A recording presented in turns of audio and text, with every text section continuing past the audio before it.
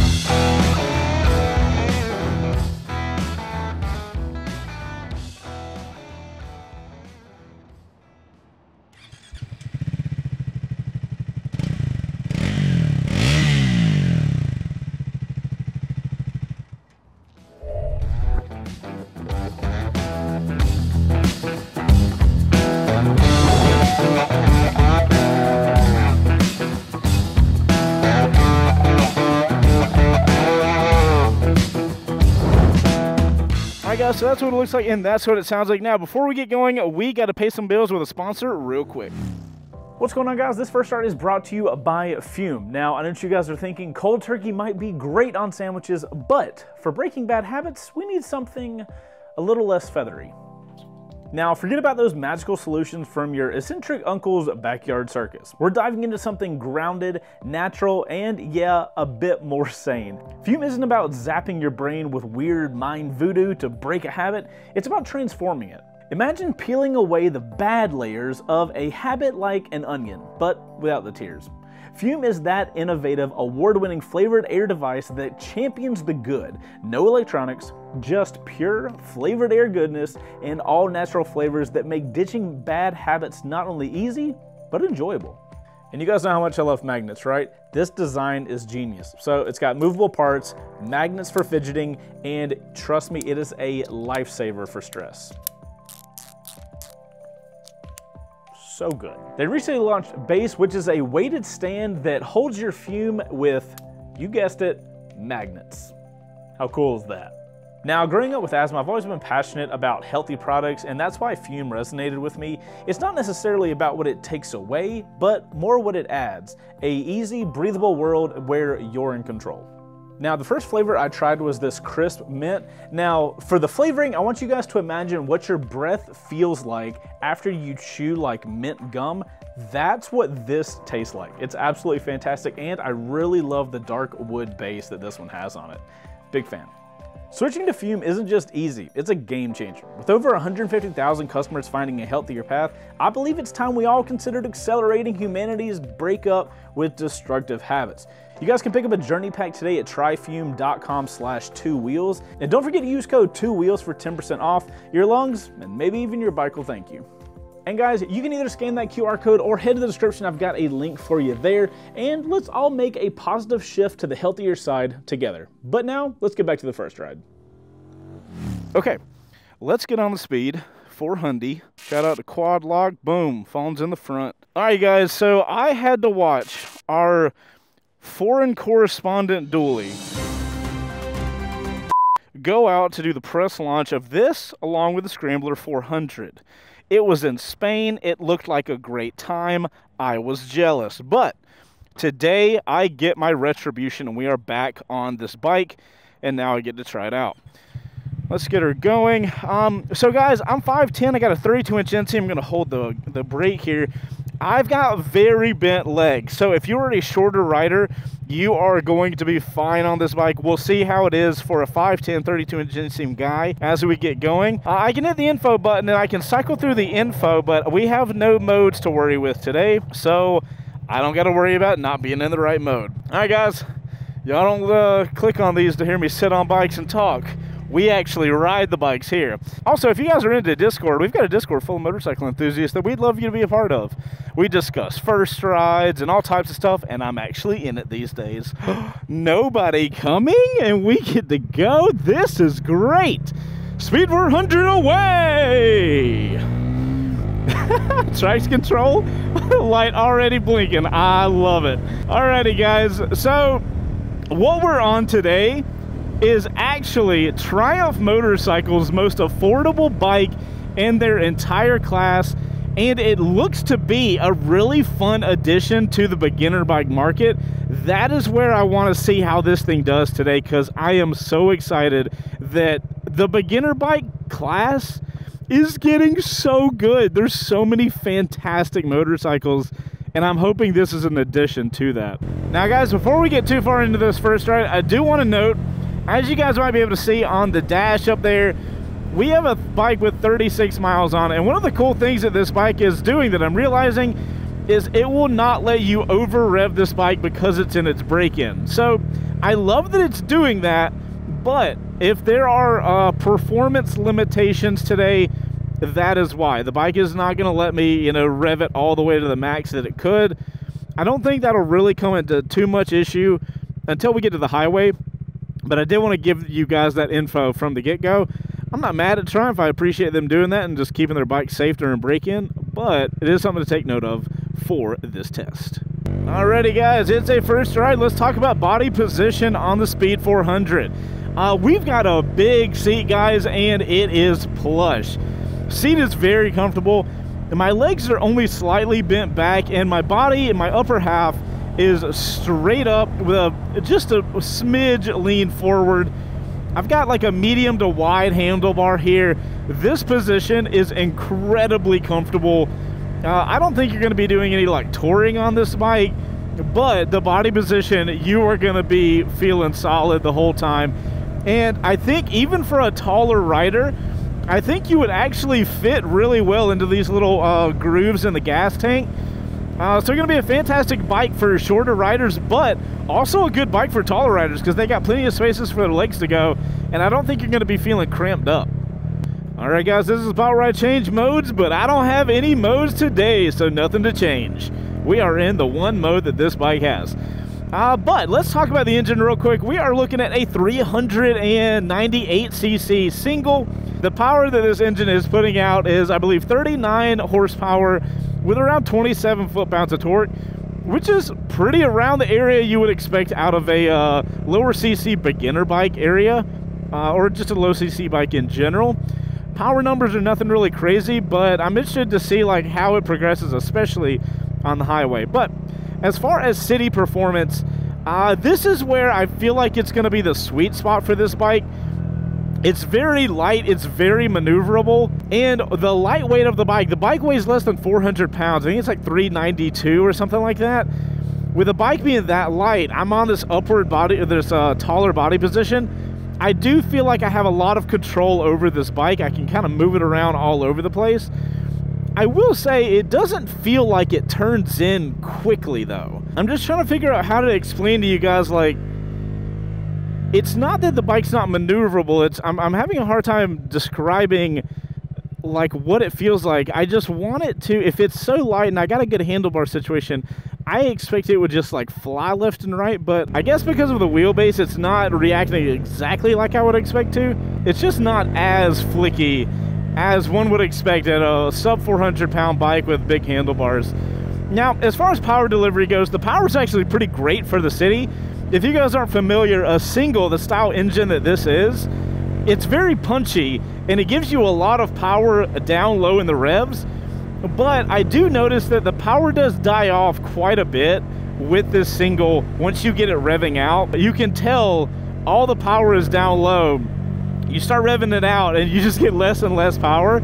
So typically that's pretty good for the city because like I said, you don't have a ton of horsepower, you don't have a ton of torque, but with it being concentrated lower in the RPMs, you do get a really fun riding experience. In the city, it's not going to be an issue, but one of the things I have found is that I end up shifting rather quickly through the gear. So you can see I'm going 50 miles an hour here indicated, and I'm already in 5th gear. So that's a pretty decent amount of shifting for not going a lot of speed. All right, we'll see if we get a clear shot after this turn, and I can show you guys how punchy that low end torque is. Oh, perfect. Yeah, see, that's where it gets fun. All right, we need to slow one down. But guys, when you're at a stop right here, I do feel like my legs are kind of up more. I got to pull them up to get them down on the ground. But once your feet are on the ground, the bike's less than 400. You can like wiggle this thing all around. It's not going to take any energy moving this thing around your garage or anything like that. So that's going to be one of the big pluses for a smaller bike like this. It just makes it easy, man. Those big old bikes are a lot sometimes. Actually, the Harley that I rode a couple weeks ago is literally heavier than 2 of these motorcycles. How nuts is that? I think it's like 830 pounds. This thing is 397. That's actually insane to think about. So guys, as we get going here, we can talk about the suspension on city streets. And that soft suspension is going to feel fantastic. Going over potholes, you guys see the route we take during the first rides. There is stuff all over the road, but the mix of that soft suspension and the really soft seat, it makes for an incredibly comfortable ride regardless of the kind of road conditions that you're dealing with. So I do appreciate that. And this is not a motorcycle you're gonna buy to like go do hard riding with. So if the suspension is gonna be hard or soft, I would rather it be soft and be more comfortable for scenarios like this. I don't know why you're braking going into a green, but we'll just pop around. As you guys can see, for city pace, plenty of power. You can just jump around traffic. All of the power is going to be focused down low. Just don't rev it out too much. All right, guys, we are on a low CC bike, and we are coming up to the highway, and I've got no modes to put this thing in. So I don't know what the 40 to 80 pull is going to look like, but I'm not hoping for a top 5. You know what I'm saying? We'll see. We'll see. All right, guys, y'all know what time it is. We got to see how fast the 2024 Triumph Speed 400 will go from 40 miles an hour to 80 miles an hour, thanks to our buddies over at Law Tigers. If you guys need a motorcycle lawyer, they are the ones to go with. This one's not going to be good. This one's going to be rough, and I'm going to have to do some stuff that I'm not really happy with on this bike to make it happen for you guys, but we're going to do it anyway. All right, 40 to 80. On your mark, get set, go. Remember, it's not shifting, it's not getting all the way up in the RPMs. I'm gonna run into that car. There it is. Oh, Chris, let me know the time. Let me know the time. That was actually faster than I expected it to be.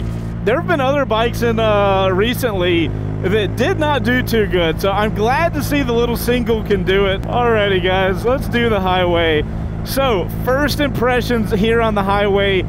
I have to go 75. I can't even go 80 because the revs are peaking. So we're gonna stick at 75. I can already feel that I'm getting blown around quite a bit on this highway, trying to keep the speed down but keep up with traffic. Another thing I'm noticing is if I look in my rear, I don't know if you guys can notice, I cannot tell what vehicles are coming up behind me because these mirrors are shaking so much.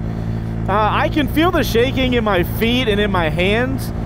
I would say out of 10, it's probably like a 6 or a 7 level shake.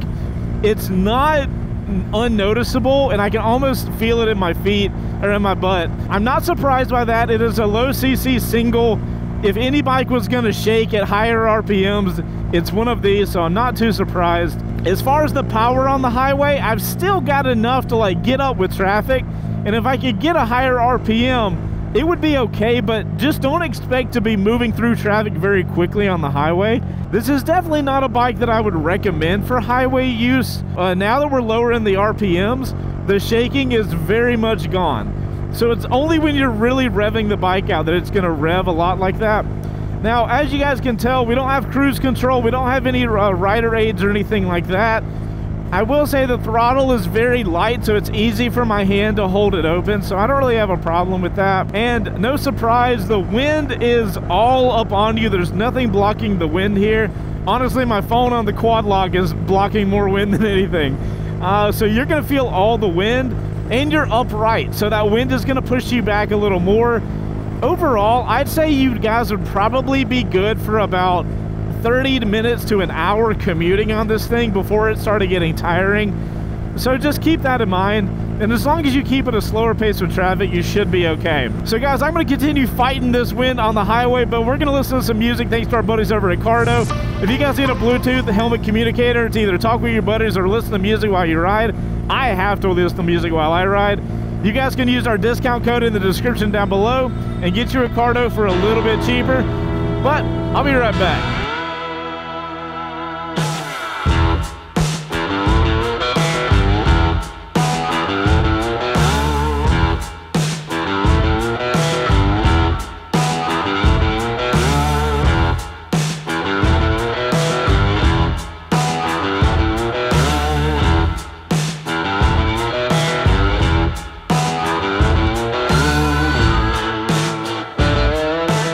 Guys, that's it for the highway on the Speed 400. Thank goodness. This is not a place that this bike likes to be.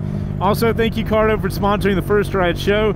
You guys to get Cardos from our links down below helps us so much. And it doesn't cost you anything. And it's a discount. So win-win for literally everybody, guys. All right, let's get her leaned over, see how she feels. Very light, tips in really decently. I will say the bike does feel like I'm wiggling around a little bit. This is where that soft suspension is. It's not going to help you out. So you get the comfort of, you know, it soaking up all the bumps. But then when you get the bike leaned over, I just want to feel a little more secure in the turn. But do I? Well, would I sacrifice a little bit of the soft comfort for that? I'm not really sure. Alrighty, guys. So overall, this engine for the highway, can it do it? Absolutely. This bike's got no problem getting up to 90, probably almost 100 once it gets broken in. But it's not an engine that's going to be fun for the highway. And the suspension is going to make far more sense in a kind of relaxed position, riding around town and stuff like that. Once you start pushing that suspension, I think you're going to get to a limit relatively quickly. So just keep that in mind. If you're choosing this motorcycle, like, you know, keep in mind the style of riding you want to be riding in. Now, moving on to the transmission, it is a lower CC bike. It is torquey, and what I find myself doing is shifting rather quickly. That keeps my RPMs low, and it keeps me like more in the power band. So that's something to keep in mind. You will be very engaged in shifting the bike up and down. You guys can see I'm going 50 miles an hour in 5th gear here, so lots of shifting is going on. But I kind of like that, especially on the lower CC bikes. It makes you engaged. It makes you do stuff. If you're on one of the bigger bikes, bro, you get in 2nd gear, and you literally never have to leave 2nd gear for the majority of the riding in the city. So I find the smaller bikes a little more fun to ride when you're in a slower speed environment or a city environment. Now, as far as actually shifting the gears, I've had no issues shifting the gears on this bike. I get a pretty good click when I click up through the gears, and I've never had any issues getting into neutral or first or anything like that. So gear-wise, feels pretty good. Got no complaints. I have nothing of want in that department. So guys, coming up here, we're gonna lay on the brakes and see how it does. We do have ABS on this model, which I very much appreciate, especially for new riders. And as long as nobody's behind me, let's see how she'll do. Woohoo! Okay, so I did slide forward on the seat before I rolled into the gas tank and came to a stop. But the brakes are solid. Yeah, I'm actually impressed with the brakes with that single rotor up front. For some reason, I come into these bikes that only have a single front rotor, and I'm like, oh man, that thing's not gonna stop enough. And then I really hammer on the brakes, psych, and they work just fine. It's always, I don't know, it's like an expectation I have that's just massively incorrect or something. Who knows? Alrighty guys, let's talk about the cluster up here. It is a Triumph. I have high expectations. Even though it's a Triumph coming in at less than $5,000, $4,995, I believe, is the MSRP. First off, the controls is where I can tell it's a lower cost Triumph. Typically, Triumphs have a very high price point, but you get what you pay for. You get that premium experience with the controls. You can tell that's not here. You can tell that by the switch housings, the switches themselves. Now, I will note, everything is working fine. I get clicks when I press stuff. I have no problem with them because I understand this is a less than $5,000 motorcycle, so I'm not expecting like really premium stuff, but it is a Triumph, so I kind of want it. So I don't even know what I'm trying to say. Do I understand why they feel like this? Yes.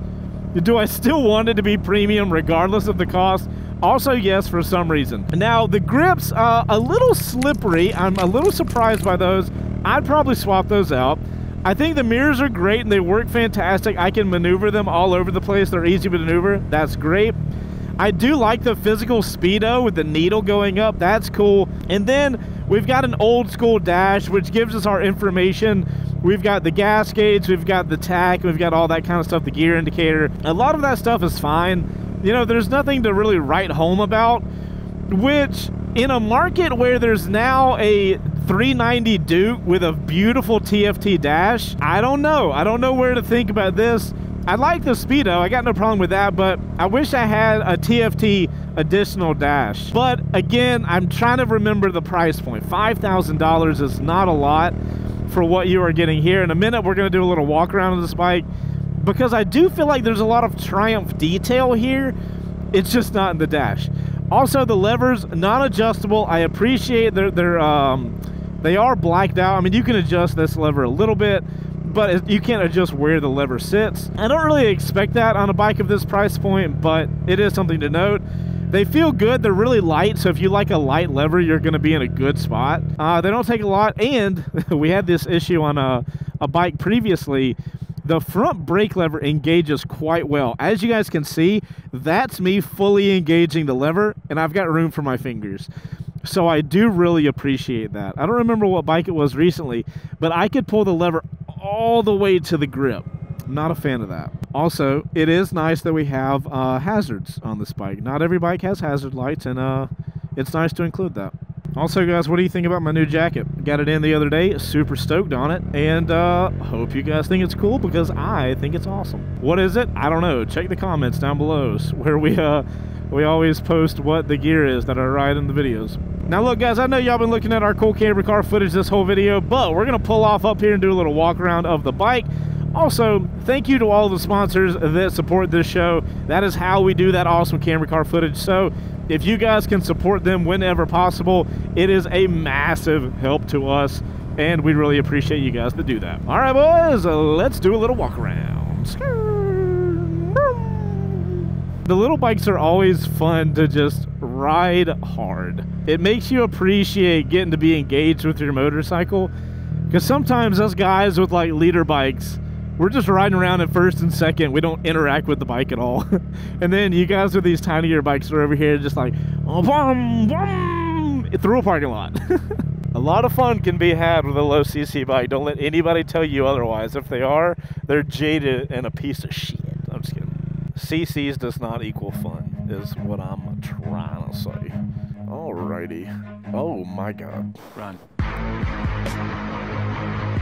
There are people having in that car. I'm going to ride away now.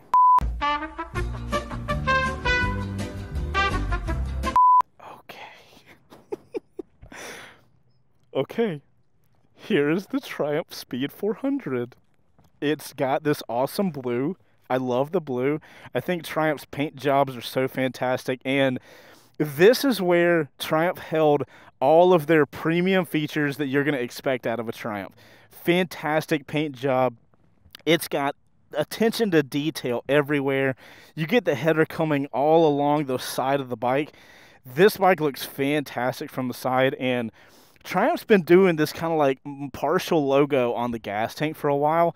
I love it. It's always my favorite when they do that. And if you guys notice, we actually have the chain on this side. So that's our Speed 400, guys.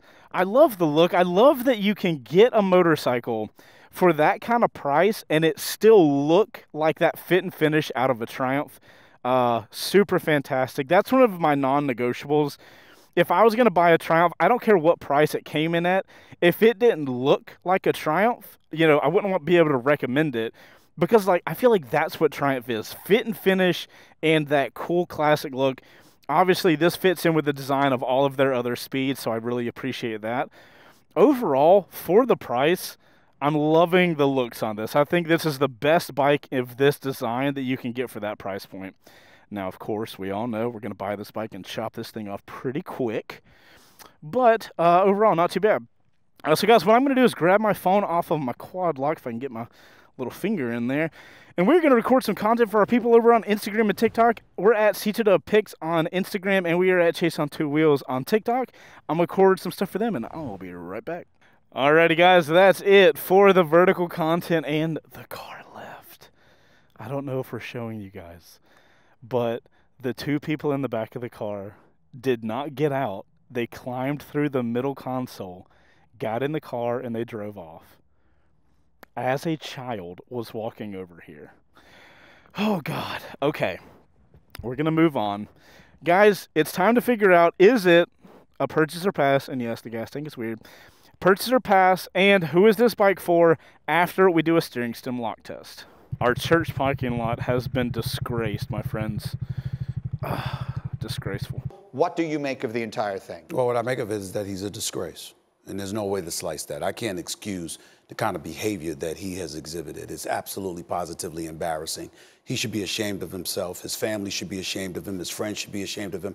And nobody should condone this kind of behavior, because when you look at it, you can talk about whether it was orchestrated or not or whatever. It makes absolutely no sense whatsoever. All right, here we go.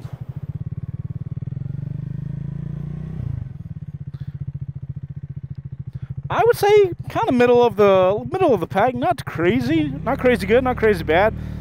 Kind of middle of the road. Man, that single will punch, man. All right, guys, time to leave this sacrilegious parking lot.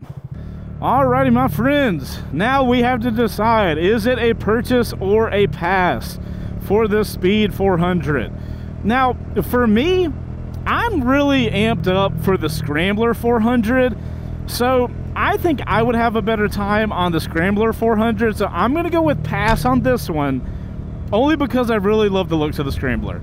And I haven't got to ride that yet, so that could, I'm hoping that's a purchase, basically. Now, the question is, just because it's a pass for me, that doesn't mean it's not right for other riders. So, who is this bike for? Now, the single is a little punchy, and there's no rider modes, but there is ABS, and because of that, I'm going to recommend a brand new rider, because one, the bike's MSRP is brand new, very understandable.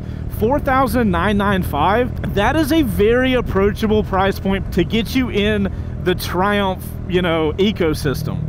Also, you get the looks of Triumph's Speed line for an incredible value. This is a solid motorcycle, and the torque down low is going to get you having fun, and the lack of top-end power, I think, is going to keep you safe. So I really love this bike for a beginner motorcycle. If you're looking for something to introduce yourself to riding, the weight is really light, so if you start to fall over with the bike, you can catch it very easily. The suspension is soft, so you're going to be comfortable while you ride. It's an upright body position, so you're going to be in control very easily. And because of all of that, I think it just kind of lends itself to being, one, a fantastic city bike, but also a great bike for people to start on, especially if you're a fan of the Triumph look. I don't know, like, why would you go with anywhere else? You might as well get the lower CC Triumph and get a little taste. Now, the way I feel about this bike is the only thing, if you buy this bike, the only thing non-Triumph-y you're going to get is the Triumph normal level of fit and finish. You will not get that to the normal degree that you would get on other bigger Triumphs, but I do kind of like the idea of you buy this bike to start riding, you get the fit and finish externally, like on the bike, you ride this for a year, maybe two, maybe three, and your next bike is a bigger Triumph, because then you're going to get all the fit and finish on the controls, and you're going to be like, oh shoot, I got the upgrade. So I think because of that, if you're a fan of Triumph looks, this is the bike you start on, and then you get to lead into even more Triumph goodies on later Triumphs that you get. At least that's my opinion. And guys, I gotta give a shout out to Triumph in Roswell. That is where we borrowed this motorcycle. If you guys want to check them out, we're gonna have a link in the description for Bike Provided By. We really appreciate being able to work with those guys, because they are letting us get on way more Triumphs for you guys. So if you guys are looking for a Triumph motorcycle in the Atlanta area, they are the ones to check out. Love the people there. They're fantastic to work with. I know you guys are gonna have an awesome time. And all of the merch in there, I basically want to have. I want my entire wardrobe to look like it came out of a Triumph dealer. I think I would get some cool points if I had that. Anyways, guys, that's all I got for the Speed 400 here. If you guys got to this point in the video, make sure to like the video. We really appreciate that, and it helps us out a ton. And let me know, if you're going for a low CC motorcycle, are you looking at this, or are you looking at something else? And if you are, let me know what it is and why. If you got to this point in the video, you're in the outro crew, so make sure to put OC in your comment down below when you're telling me about your low CC choices. I'm Chaseontwowheels. You guys go out there and ride safe, and I'll see you on the next one. Later. All right, I made it, and now I can... Who gets in the back of your car and f***s in a church parking lot? Oh my God, my eyes, I want to cut them out. Jeez, man. Nuts.